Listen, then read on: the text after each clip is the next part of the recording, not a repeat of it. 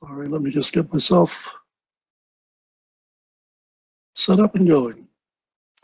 Okay, well, thank you very much, Eric, for this opportunity to come and speak to this group tonight. As Eric said, my name is Steve Thompson. I'm the county's archaeologist. I have been since January 2020. I started shortly before the pandemic. I work in the Department of Planning and Zoning in the Community Planning Division. And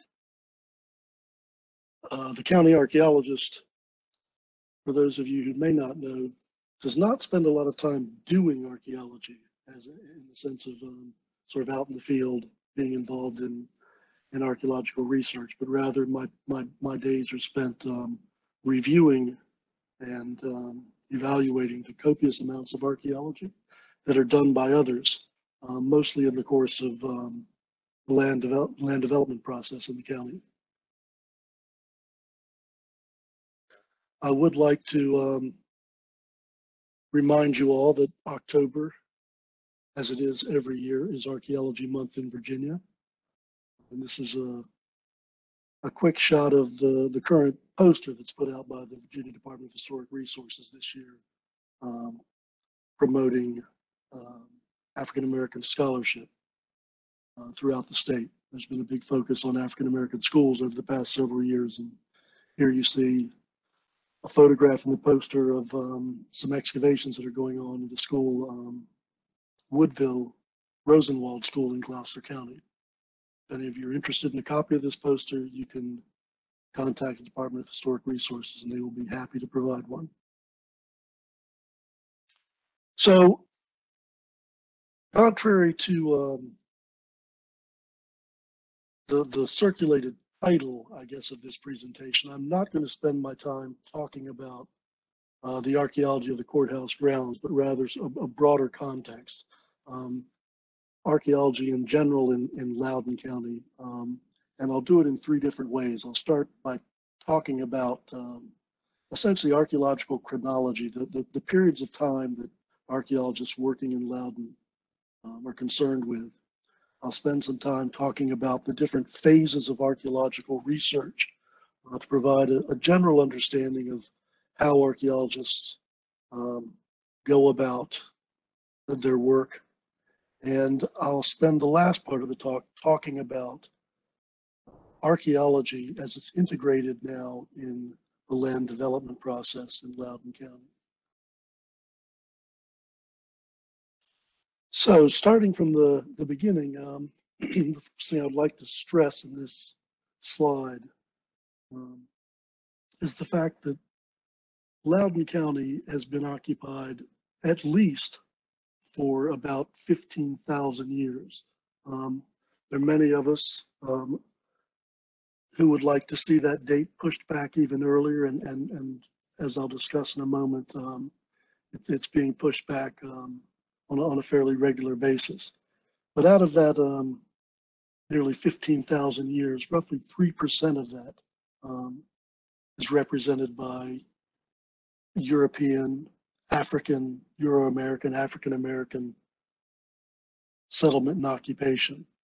The preceding roughly 97% of human occupation in Loudoun County is strictly Native American First Peoples.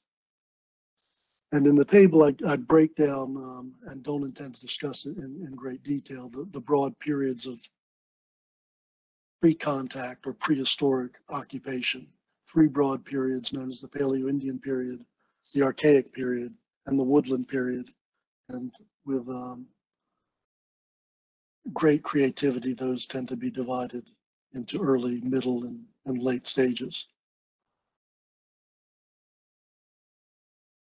Probably as most people understand, the Western Hemisphere was occupied relatively late by humans. If we're looking at the entire sort of span of human history in the world, traditionally archaeologists have thought that humans migrated into North America roughly about 15,000 years ago. crossing across the Bering Land Bridge towards the end of the last glacial maximum, coming from Siberia.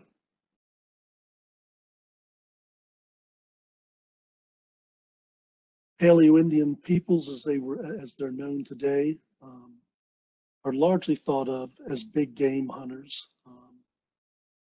This comes from the fact that some of the earliest finds in North America were directly associated with the bones of now extinct megafauna species such as mastodon and mammoth. But almost certainly, certainly in this part of North America, the association between Paleo-Indians and that sort of big game is probably overplayed. Certainly they were hunters and foragers, but almost certainly they relied on a broad variety of game animals, from large to small, and a similarly diverse range of plant resources. Probably the greatest thing to stress is the profound difference in environment at the end of the last glacial maximum that these early humans in North America would have experienced and lived in. Very, very different from the temperate forests of today. The environment would have been similar to the picture you see to the one side of the screen, with sort of open park-like lands interspersed with coniferous forests. And much colder, much wetter conditions than we have today. Virginia does have a couple of very important Paleo-Indian archaeological sites. The Thunderbird Archaeological District in Shenandoah, along the Shenandoah River in Warren County, just across the mountains from us, is actually a complex of sites, including a very large quarry of jasper, a very fine cryptocrystalline mineral that was highly desired for the manufacture of stone tools during the period. The Cactus Hill site in Sussex County in southeastern Virginia, also a very important site. Important because it's one of the places, one of a number of places on the East Coast where archaeology has been used to push the argument forward for pre-Clovis occupations in North America, pushing dates of occupation back well earlier than, say, 15,000 years ago to 20, 30, 40,000 years, depending on the sites you're looking at and the archaeologists you're talking to. Given the fact that this particular site, these particular finds have been in the news in the last several weeks, I thought it would be useful to put them up. Hopefully you've all seen in your news feed news of not only the discoveries of these footprints in White Sands National Park, which is occupies an ancient paleo lake, now largely dried up. Footprints have been found there periodically for some time. Most recently, some of these footprints, essentially fossilized impressions made into the gypsum sands surrounding this ancient lake bed, have been dated by organic deposits, organic materials from both layers above and below these footprints. And the dates are, somewhere in the order of 23,000 years ago.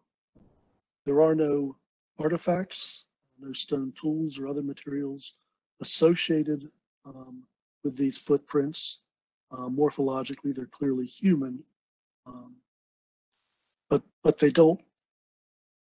They form a very unique sort of archaeological site, one in which the only artifact are these impressions of feet. But again, the fact that they've been able to be dated and apparently quite comfortably and at such an early date makes it an extremely recent, important discovery. So the Archaic period, our next major period of prehistory in this part of North America. It concerns the long Archaic period. Generally speaking, the Archaic begins when environmental and climatic conditions begin to approach what we know today. The glaciers have retreated, sea levels have risen, shorelines are in much the same place that they are today.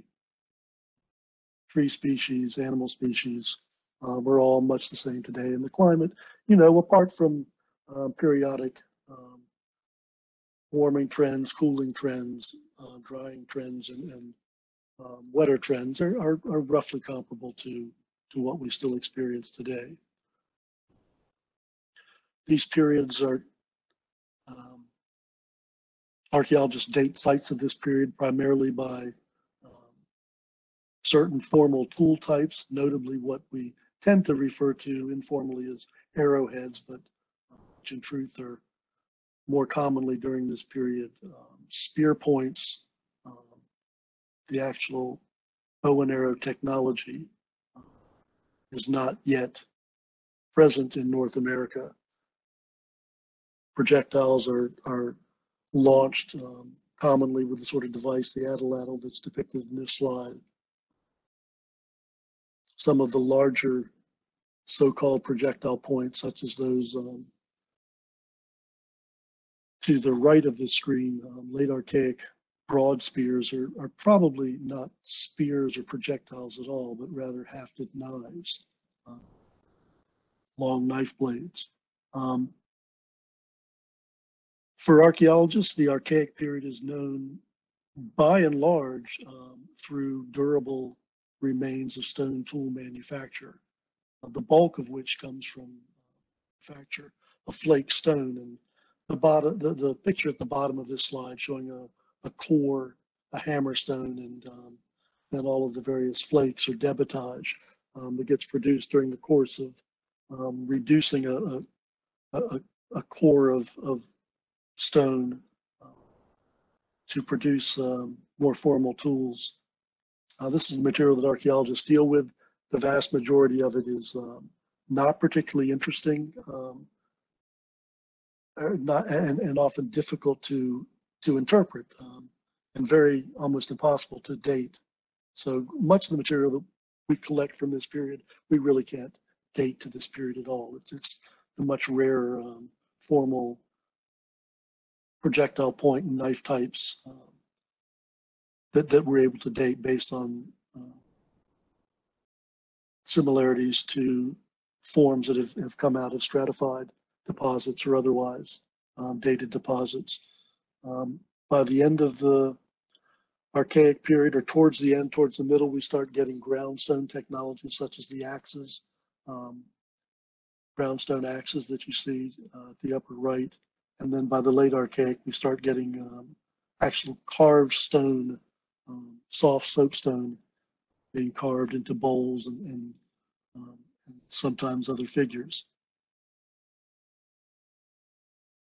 And just very quickly, I'm providing a map here showing the distribution of known recorded Archaic period sites in Loudoun County. You'll note the overwhelming prevalence of sites in the eastern part of the county, which is something you're going to see again and again. And hopefully, if it's not already understandable to you, it will be understandable very soon. So the woodland period, our next major period of pre-contact Native American history in eastern North America, really kicks off with the introduction of pottery. You're seeing various sorts of examples from different periods within the broader woodland period in this photograph. There's also a progressive move during the course of the woodland period towards an increasingly sedentary lifestyle or territoriality, groups tied more closely to specific places in the landscape. And by the late woodland period, Agriculture is quite widespread. Large village sites occupied, if not year-round, at least heavily occupied during the summer growing months, mostly in the main river valleys of the region here. That would be Potomac River Valley, and in some locations along its larger tributaries where the lighter alluvial soils occur, those sorts of soils that are most conducive to agriculture. And during this woodland period, we also get the introduction of the actual bow and arrow technology. And at the top center of this slide, I'm showing you some true arrowheads, very small triangular points that would have been affixed to wooden arrows. And again, a very quick slide showing you the distribution of sites with material collected coming from the woodland period in Loudoun County. And I'm here switching very quickly to a map showing all pre-contact era sites in the county. The sudden jump in the number of sites between those earlier slides simply reflects the fact that many sites, probably the majority of Native American pre-contact era sites recorded in the county, cannot be dated because they simply haven't produced chronologically diagnostic material. There hasn't been, those sorts of characteristic or more readily dated formal tools coming from the sites. They're just collections of non-diagnostic stone or lithic artifacts, enough to tell us that there's prehistoric or pre-contact Native American occupation, but nothing more than that can be said. Showing you here a map that represents the enormous amount of work by local historian Wynn Saffer, mapping all of the colonial land grants made in Loudoun County. Most of the land was taken up in Loudoun County through land grants during the first half of the 18th century. There was certainly European, African American movement into the region prior to that, but settlement really didn't begin until say the 1720s, but by the 1750s, much of the land, if not all of it, was taken up.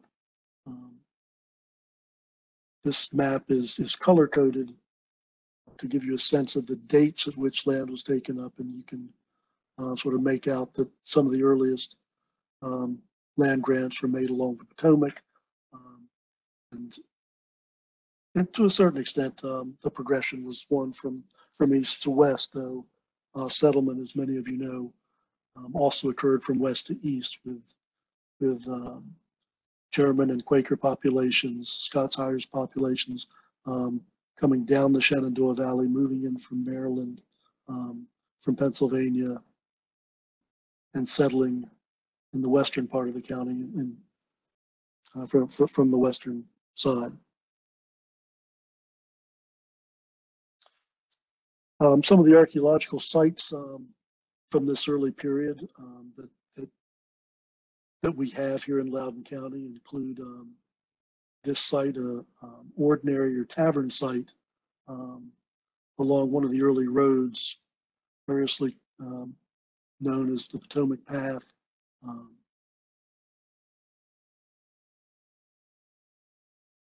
Among other names. We have a couple quick examples of also late 18th, early 19th century residential sites. A number of sites in Loudoun County from this early colonial period appear to have been occupied not by the owners of land, but by their tenants or by their enslaved laborers. This site, known simply as 44 LD 0539, is located on the lands of Dulles Airport, and in fact was identified and subsequently fully or largely excavated as part of airport expansion. Documentary evidence tells us that the owners of this property during the late 18th, early 19th century did not even live in Loudoun County. So the residential site, this is one of a couple, were almost certainly occupied by their overseers and or enslaved laborers. And this slide is giving you just a quick view of here to the upper right, a series of quite large pit features. This site had been farmed for sod up until the airport expansion, or at least for a decade or so prior to the airport expansion. It was heavily damaged at the surface and truncated, but what did survive beneath the plow zone of the level of sod farming were a number of features dug out and then subsequently infilled pits full of cultural material that survived beneath the more recent damage coming from the surface. These pits are probably associated, probably borrow pits associated with the mining of clay to be used for chinking and the construction of earthen chimneys. And it also contained quite a bit of artifacts associated with occupation of the site. Portions of a large iron kettle, center of the slide, and up at the upper left, a number of very smooth, either pieces of stone or ceramic, sometimes glass. These are variously called gizzard stones, things that may have come out of the internal organs of fowl, turkeys, or chicken, and quite possibly that's what they are, but they're also referred to as gaming pieces. They may well have been collected and curated by the occupants of the site and used as gaming pieces. The analogy here being with West African gaming of various kinds. Another similar site, this one from the Briarfield subdivision, also with a very similar period of occupation. The site was a bit better preserved, as you can see at the upper left. Masonry remains of a large central hearth. A large sherd of colonoware is being held just below that. Colonoware is a low-fired earthenware, similar technologically to the sorts of Native American pottery that I'd had up before. By some researchers, it's associated with Native Americans, others associated with African Americans in Virginia. Both of these sites that I'm illustrating here produced this material, suggesting probably that there was an African American presence in both of these cases. Another very interesting find from this site is at the upper right. These are pieces of cow mandible, the lower jaw of a cow. I think you can make out here the beginning incisions. This cow mandible was being actively cut to produce bone buttons. And if you look at this, you can see the blanks where many, many of these have been cut out.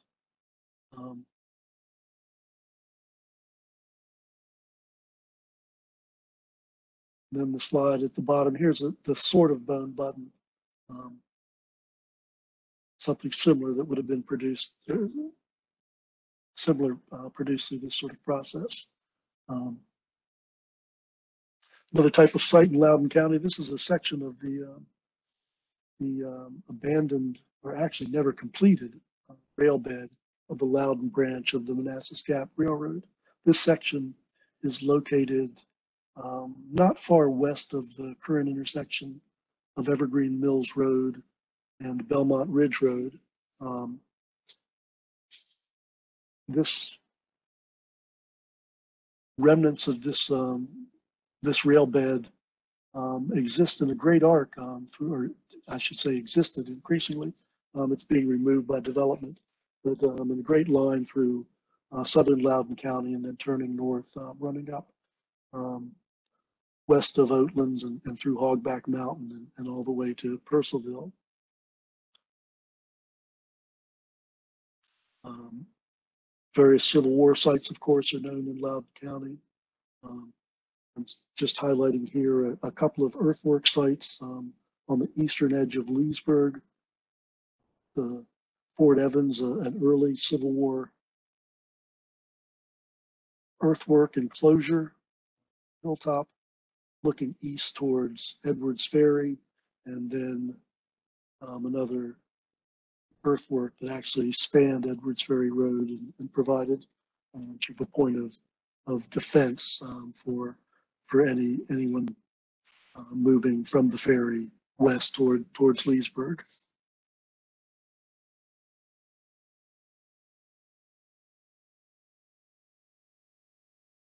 And here I'm providing various images from the post-emancipation African American community of Howardsville in western Loudoun County as part of a effort by the county to bring centralized water and sanitary sewer to Howardsville. An archaeological survey was done of the roughly 22, 23 acre community, which consists of a number of 10 or 12 individually owned parcels.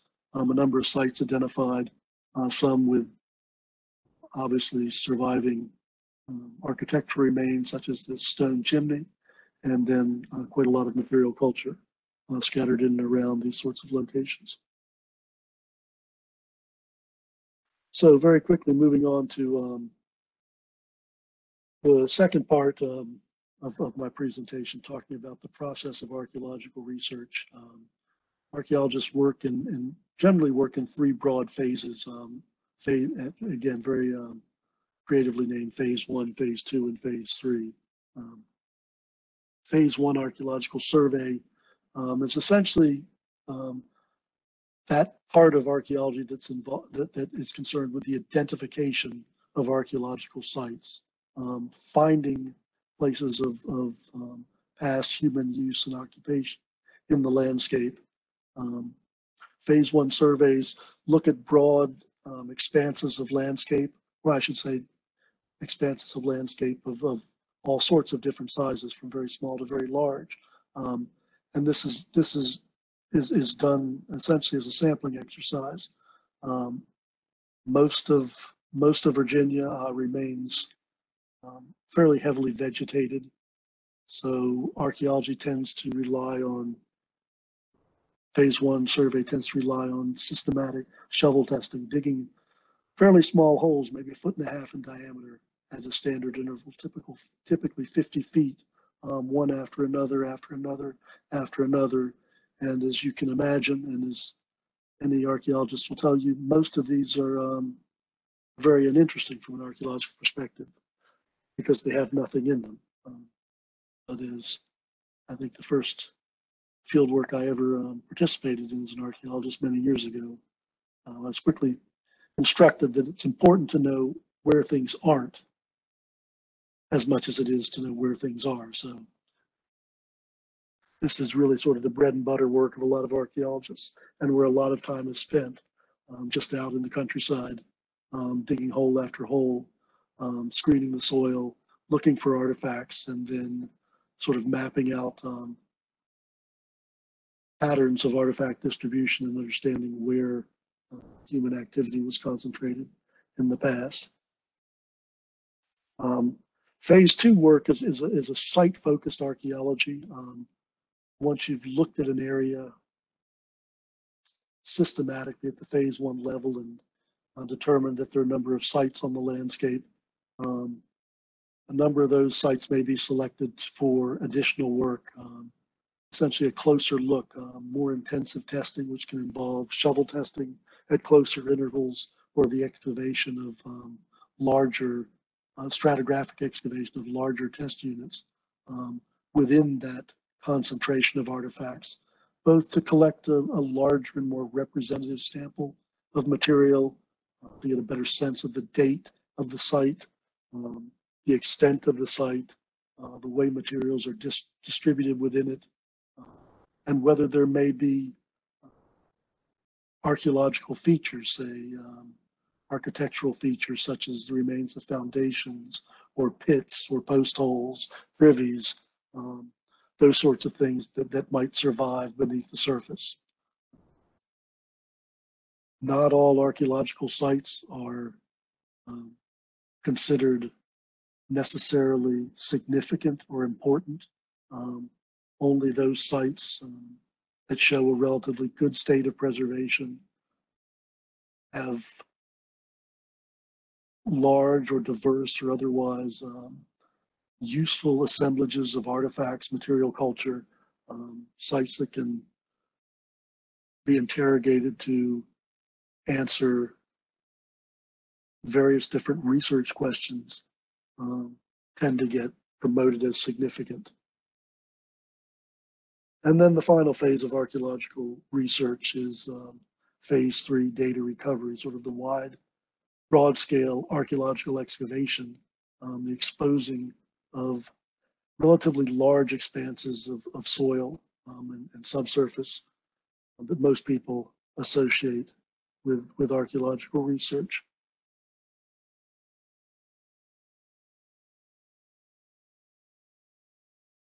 And I should also say, I mean, phase 3 archaeology is something that's done for usually one of two reasons. One is a strictly research focus. Archaeologists that are working, say, in academic or museum settings and are being driven to the field to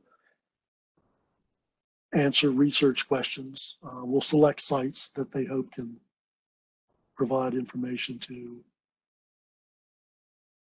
answer questions. We'll choose this type of research. The other reason phase 3 data recovery excavations take place is to essentially salvage and recover sites before they're destroyed, usually destroyed by development, or sometimes destroyed by natural forces such as erosion, repeated flooding, that sort of thing.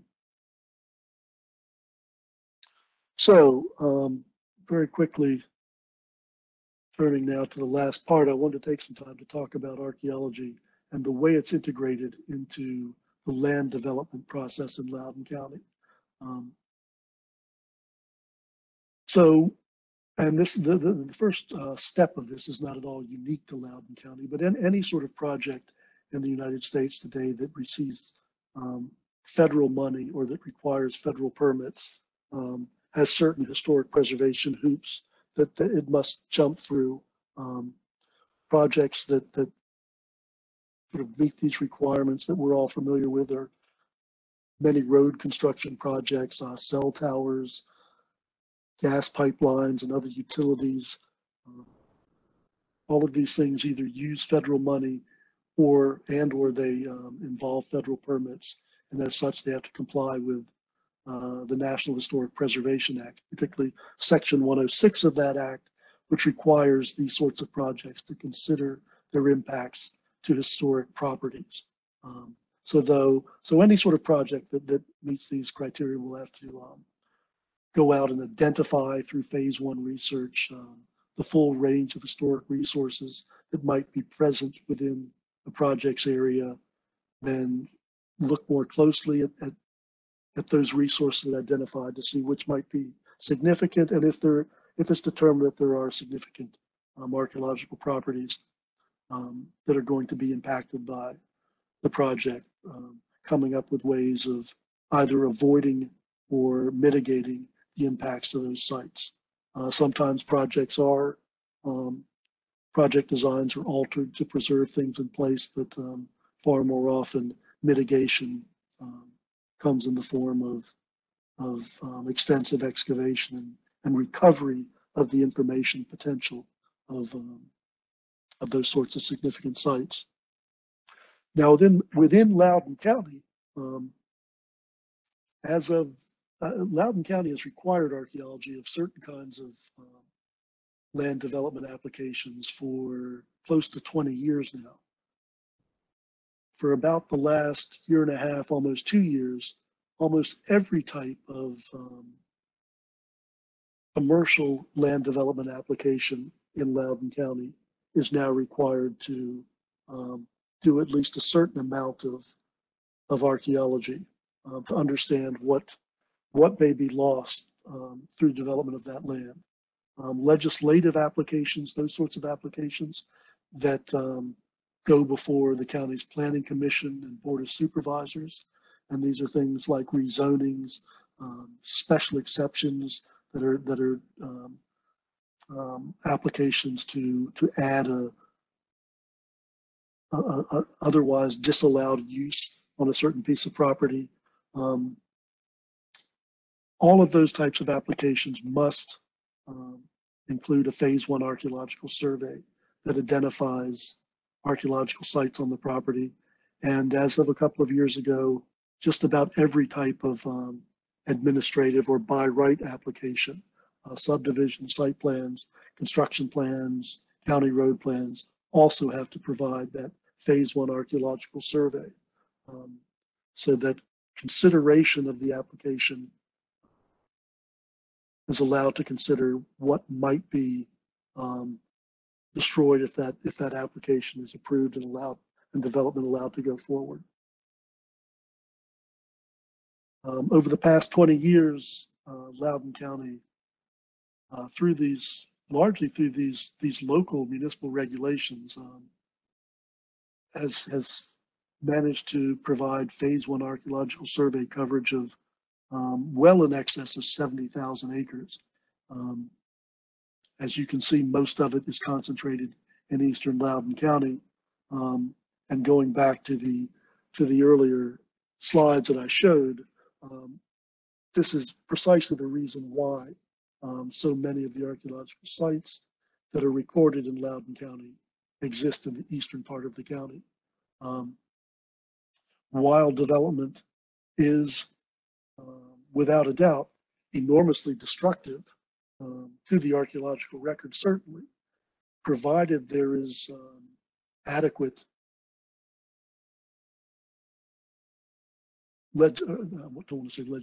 adequate regulations in place, it can also it can also be the case that development allows us to learn quite a bit about the archaeology of the land that's being developed. So I wouldn't be at all surprised if by the end of this year, or certainly the end of next year, if the total sites in Loudoun County doesn't exceed 2,000. The county is extremely well known archaeologically. So in addition to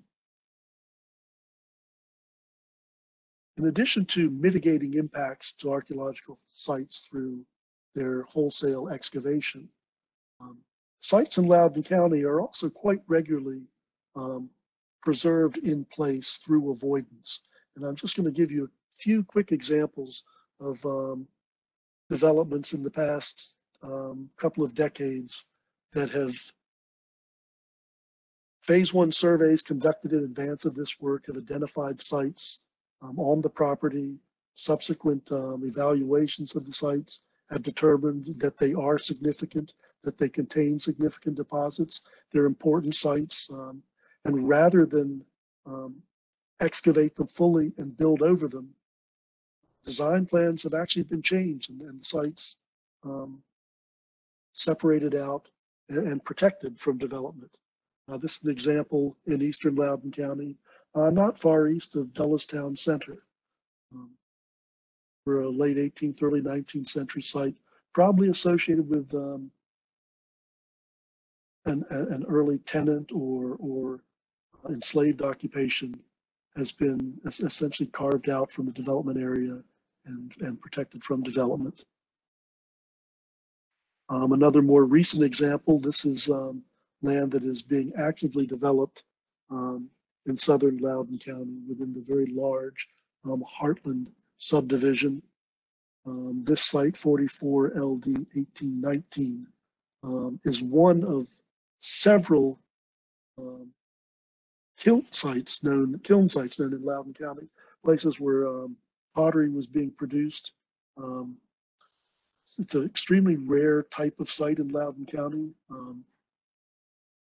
And this site also has been development, which is, you can, this slide on the right-hand side of the screen is from this year.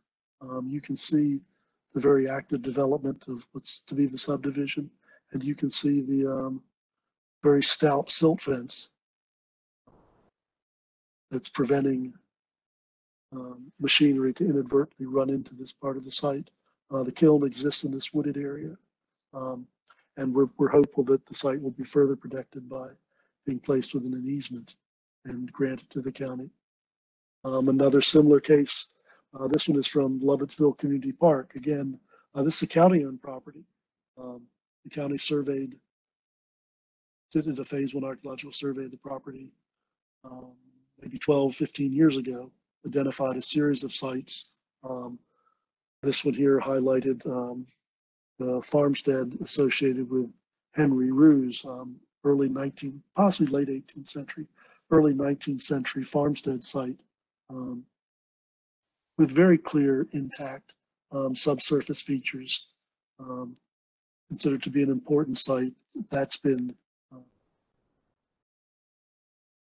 development of the park is avoiding that site, which also, I don't know if you can quite make it out there, there's one of Loudoun's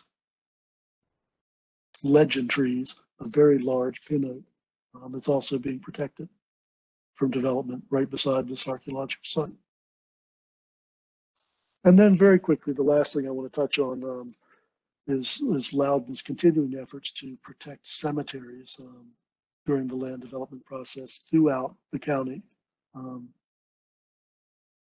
Cemeteries, they pop up in the news with some regularity. Increasingly, there's a lot of public outcry because of their poor treatment. As many of you know, cemeteries can often be difficult to see by the untrained eye,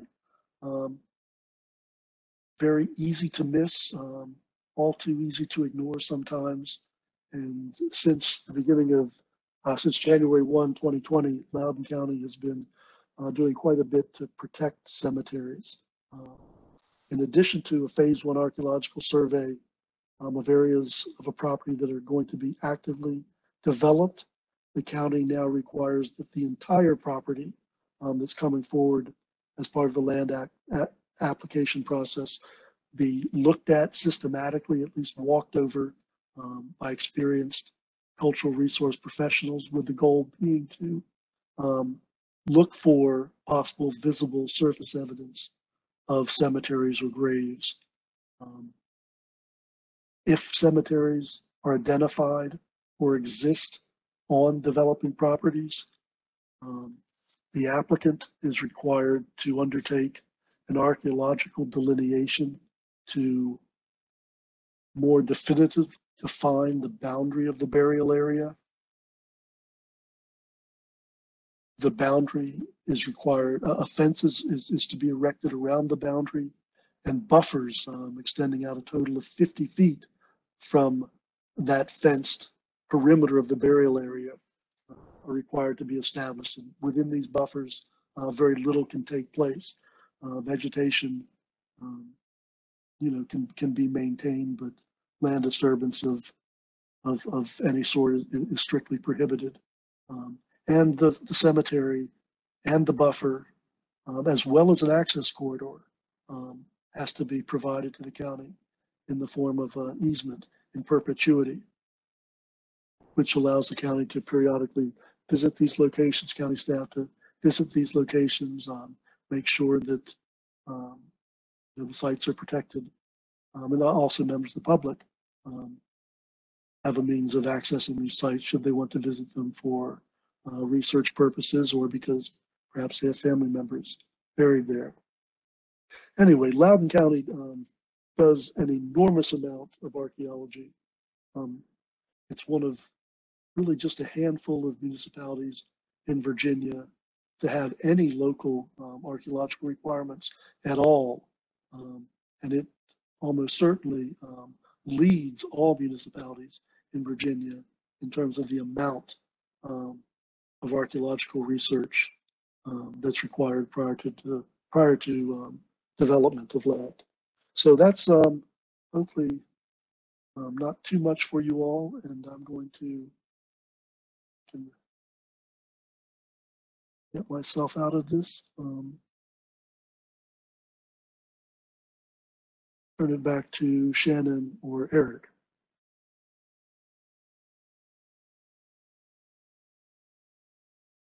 Perhaps open Okay, thank you, Steve. Thank you, Eric. So we'll now begin the Q&A session of the program.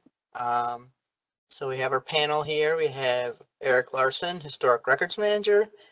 We have Steve Thompson, Loudoun County Archaeologist, and we have Heidi Siebentrit, Loudoun County Principal Planner. So, and yeah, I was going to say, Shannon, I can see a question already in the chat, and yeah. I'm happy to answer that. So it's a very good question. By Virginia law, artifacts found on private property remain the property of that property's owner. That said, in many cases, particularly for more significant sites, Loudoun County asked that artifacts be transferred, artifact ownership be transferred to the county, and the county does maintain a repository for materials recovered over the years in Loudoun County. Right now, it's really nothing more than a climate-controlled storeroom. The materials are there. It's not a place that is currently accessible to the public.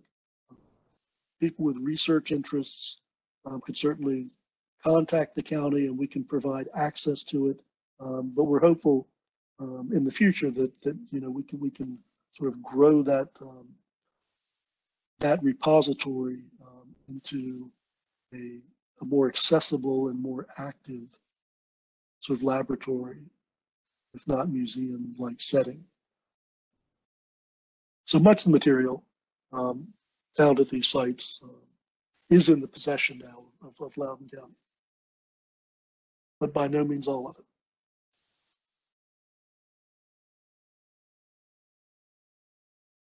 Okay. Thanks, Steve. Let's see if we have another question here from Debbie. When did Native populations leave Loudoun County? Was it before the Treaty of 1722? And if so, was war among other indigenous groups or European explorations factors in that? So that's a complicated and very difficult to answer question. I think if you were to be truly honest, you would probably say that to a certain extent, some Native Americans never left Loudoun County. And I imagine without too much difficulty in looking, you could perhaps track some of them down, but not many. Certainly by the time the county was being actively settled from 1820s onward, the Native American presence on the landscape was very slight. We have early records, both documentary records and archaeological records of Native American populations, particularly along the Potomac or on islands in the Potomac. But whether those were the same groups that had inhabited Loudoun in the period immediately leading up to European colonization, or whether those groups were moving through the county from other places to the east, it is very difficult to say. There's certainly records of groups displaced and moving through Loudoun County, temporarily occupying the county. But yeah, I mean, the sorts of date points that you cite are good ones, but explaining why Native Americans left, certainly a combination of all sorts of different forces, warfare, disease, slave raiding, all certainly fed into that.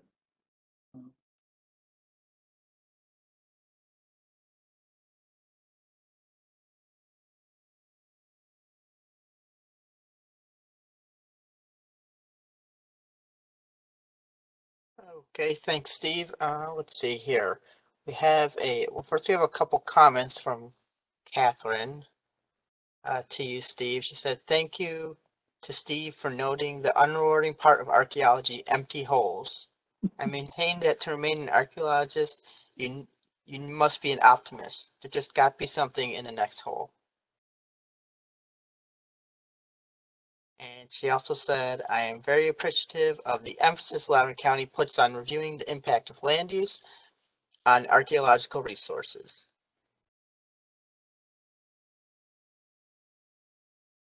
And let's see here. And I think this is more of a question for you, Eric, from Catherine. Were any portions of the courthouse purpose built for the storage of records? Specifically, were they fireproofed in any way? There was a fireproof vault that was built on the back of the Academy building. The date slips my mind, but it's probably early 1900. It was a fireproof vault. It had like iron shutters on the windows, and it existed and actually apparently had a huge vault like a bank vault on the outside that you would enter into the room. Matter of fact, if you come into the clerk's office, we have a blow up from 1954 of a bridal party inside this records room, but you can actually see how the roller racks and the record cabinets were set up in this vault that's in the back. Of course, that became too small, and of course it was removed, and it was eventually turned into more office space for the growing clerk's office. As of today, you know, we have storage for our court records, both historic and current. All of our historic records here are on site in 3 different storage units here in the courthouse. And then we have an offsite facility now for the storage of our more current records, just simply because the county, you know, has expanded so much in the last 50 years. We are looking at a possibility of a future expansion of our storage areas that will include more emphasis put on especially fire protection, environmental conditions. That's a tough part especially for courts here in Virginia. Most of the courts are the smaller clerk's offices who are very small. Their budgets are very minimal. Most of it comes from the state. Loudoun County, we're lucky because we are supplemented by the state, obviously, but also the county supplements us, and we're able to store and preserve and actually get the word out of our historic records, simply because as a wealthier county, we actually have 3 full-time staff members. That's all we work with is our historic records. So it really depends on the jurisdiction you live in on how well the records are kept. If you're really interested more in learning about some of the other jurisdictions in Virginia who have record storage, go to the Library of Virginia, who manages the court record system here in the state of Virginia, and they have a online journal, but also an online magazine that talks about some of the court systems they work throughout Virginia to help conserve some of their records. There was one interesting article.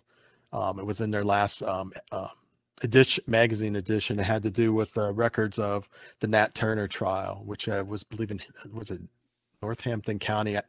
Sorry, forgive me for forgetting what county it was, but there was a whole article on there on how they were able to conserve those papers. So yeah, go to the Library of Virginia site. It's a wealth of information on how court records are preserved in the clerk's offices throughout the state of Virginia. Okay, thank you, Eric. And we have a question from Lori for Steve. She asks, what artifacts have been found at the new courthouse site? So there was quite a bit of archaeology that was done across the site of the most recent expansion. It went through the standard 3 phases that I outlined in my presentation. And earlier this year, the county received report from the consultant engaged for that project on phase 3 excavations. They targeted a few areas within the new courthouse expansion site. As mentioned in Eric's talk and slides, this was previously largely a residential area. There was the jail site, a municipal site on the western edge of that expansion property, but the jail building had been taken down a number of years ago. There was no archaeology that focused specifically on that part of the property, or I should say in detail on that part of the property. There was, during the course of construction, quite a large stone and brick-lined cistern for the storage of water exposed to the east of where the jail would have stood. And this probably was a feature that was in the yard of the jail, probably was collecting water coming off the rooftops for use in the jail, whether it was for drinking water or cleaning purposes. I don't know, probably a combination of the two. Further east of that, remains of a number of different domestic sites were investigated. So the artifacts, most of this is dating to the 19th century and even into the 20th century. Sort of standard, and there are bits and pieces of architectural features from some of the foundations here and there from some earlier houses and other buildings on that property. And then, quite a wealth of sort of typical domestic material culture. Lots of ceramic tablewares, glasswares, personal artifacts, buttons, bits of jewelry, lots of architectural materials, nails, window glass, some roofing slate, that sort of thing. There was additional work done around 2 of the sides of the cemetery, the Church Street Episcopal Cemetery, trying to confirm that there were no burials outside of the cemetery lot proper. And in fact, no evidence of burials outside of that lot were found to either, I guess it's the south and the eastern sides that the expansion concerns. That material from the courthouse work is among the artifacts that are held by the county. We do have all of the reports produced by the several different consultants that worked at different phases on this project. I think it would probably be, when we're talking about the mitigation of impacts to archaeological sites, we, I think, need to seriously think about building into that efforts at public education, that becomes part of the archaeologist's responsibility that's engaged to do that work, is to put together public presentations. Those people who are most familiar with the research are the ones probably best served to do that. And, given today's technology, putting together PowerPoints or other sorts of presentations that can be certainly done live, but then archived and referred to in the future, particularly for popular audiences, I think could be very, very valuable tools for the county.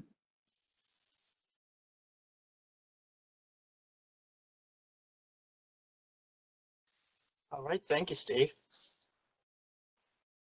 And we have another question from Catherine. Are all identified cemeteries identified by any signage? I know they can be found through GIS maps on the county website. So no, they're all not identified by signage. There is the GIS data layer, and that's accessible in various different ways. That tries to put in one place all of the known cemeteries in the county. And that, that represents sort of a coalescing of resources from all sorts of different sources, a lot from early and not so early research that was done through the Balch Library. There other things have come from Virginia Department of Historic Resources records. Other things have come from just map research, looking at USGS maps. I can say, having worked with that data layer, not all of the dots are necessarily very well identified cemeteries. Certainly, many of them are. We are trying to, as these and other cemeteries come up in the land development process and are subject to these new regulations, we are trying to, putting a fence around the cemetery is a requirement. We're working towards trying to get kind of a standard fence type to enclose these cemeteries, though that's not always easy. Sometimes developers push back because they want something that more closely aligns with, their landscaping choices. But we're trying to the extent that we can, have them enclosed by fences that all look the same. We don't have a requirement that a sign go up, but in certain cases we can push for that sort of thing. But no, they're not by any means all signed. They're not by any means all fenced, and many of them remain on private property and really can't be accessed except by going through the property owner. And there are, there are provisions provided in the state code for property owners to make cemeteries accessible to descendants or to researchers.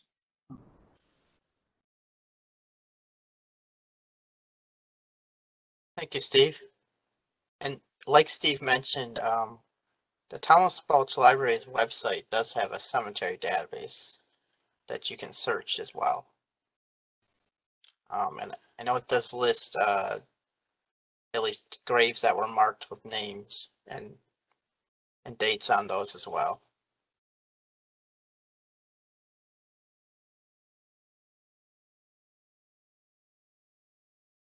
All right. Oh, looks like we have another question.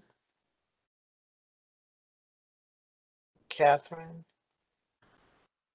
Oh, it's more of just a comment. I was part of the cemetery survey in Montgomery County, Maryland. It is a challenge to know how to handle public access to information and access.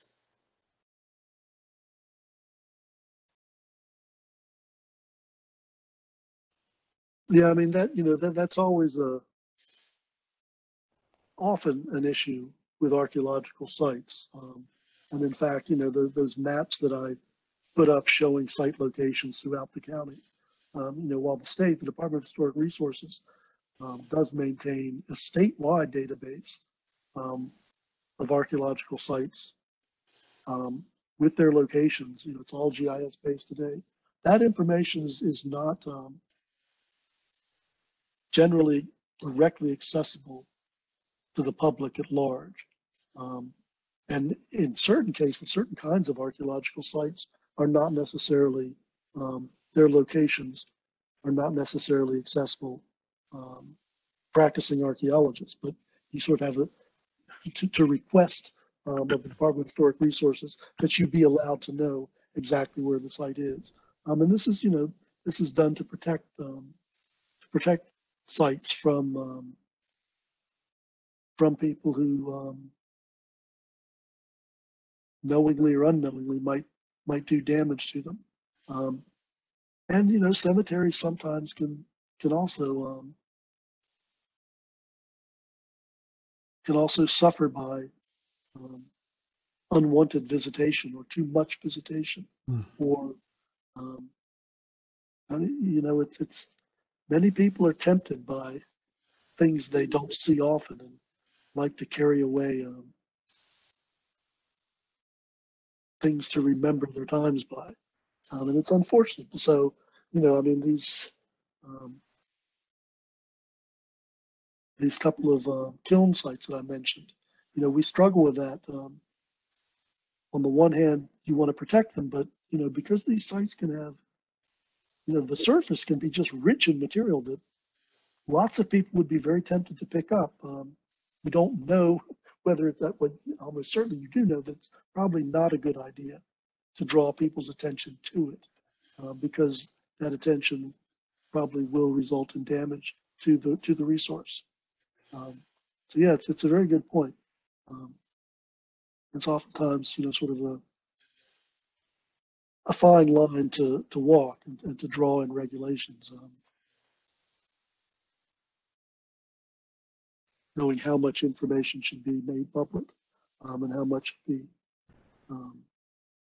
perhaps held back a bit. Catherine also asked, do you have a lot of problems with people metal detecting for sites?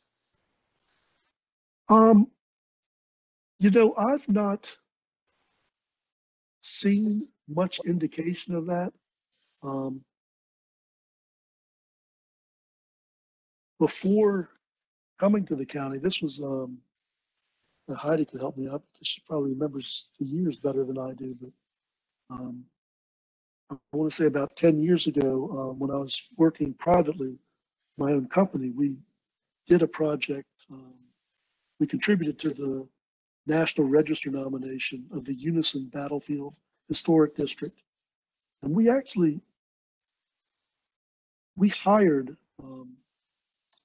some avocational metal detectors, Civil War enthusiasts. One, because they have really good equipment. Two, they really know how to use it. Three, they're far more knowledgeable about the material culture of the period than virtually any archaeologist out there. And they didn't even know about this place. But that said, I mean, neither did the National Park Service. It was, you know, it was sort of a little known, a little studied battlefield. I've also done work in the Falls Bluff battlefield. And while I'm not aware of any problems with metal detecting anymore, you know, prior to development of the subdivisions, sort of leading up to the western side of that, a lot of that land was regularly and very heavily metal detected. I see occasionally reports, and it's clear that there are places that metal detecting has occurred, maybe continues to occur, but I don't have a good sense of how common it is in Loudoun County. And it certainly hasn't been brought to my attention in the short time that I've been here. Heidi is also on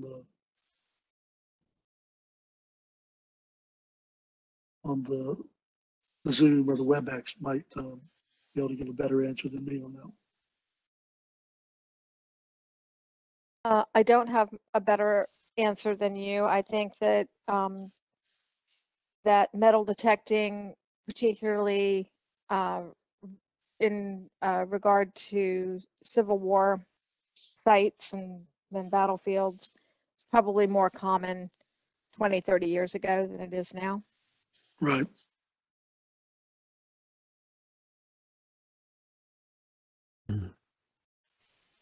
All right, thank you, Steve and Heidi. We don't have any more questions right now. So I think I'll pass it over to Eric to kind of give us a closing statement here. All right, thank you all, everyone who joined our virtual program tonight. This was our fourth and last virtual program of the year.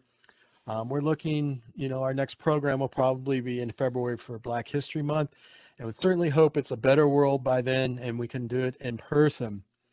I want to thank Steve Thompson tonight for that wonderful and excellent presentation not only like the history of Loudoun County through archaeological digs, but just the process of why we do archaeological digs in Loudoun County and the process we go through.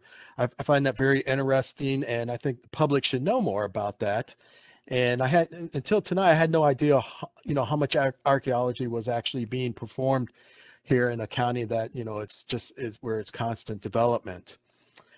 I want to thank Heidi Siebentrip as well for being part of this program, bringing us all together with Lori Kimball, my archive associate, to come up with tonight's program. And I want to thank Shannon Fuller, who has hosted all of our virtual programs this year. And I want to wish you all a good night. And just in the near future, probably within the week, this program will be on our website along with our PowerPoint program. So if you want to go back and rewatch it or tell your friends about it, they can come in and watch the program or look at our PowerPoint programs. And of course, we're always open to questions. Thank you, was it Catherine who asked all the questions tonight? And I wish you a safe and happy remaining year of 2021, and we look forward to seeing you in person in 2022. Let's keep our fingers crossed. We want to go back to in person. Good night, everyone. Thank you. Good night. Thank you, Eric. Thank you, Yeah. Shannon. Thank you, Steve. Thank you, Heidi. Good night, everyone. Good night. Night. Good night.